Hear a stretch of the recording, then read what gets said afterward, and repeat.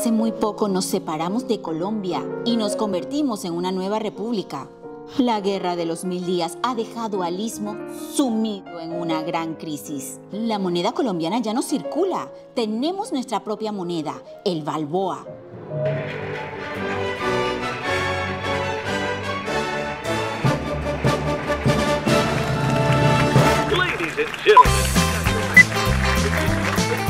Me emociona comunicarles que un grupo de valientes empresarios han marcado la diferencia, abriendo el primer banco privado con capital panameño.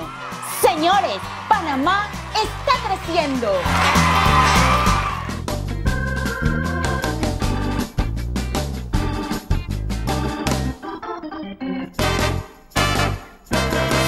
Banco General ha alcanzado el balance de $1000 millones, el primero en lograrlo en la industria financiera local.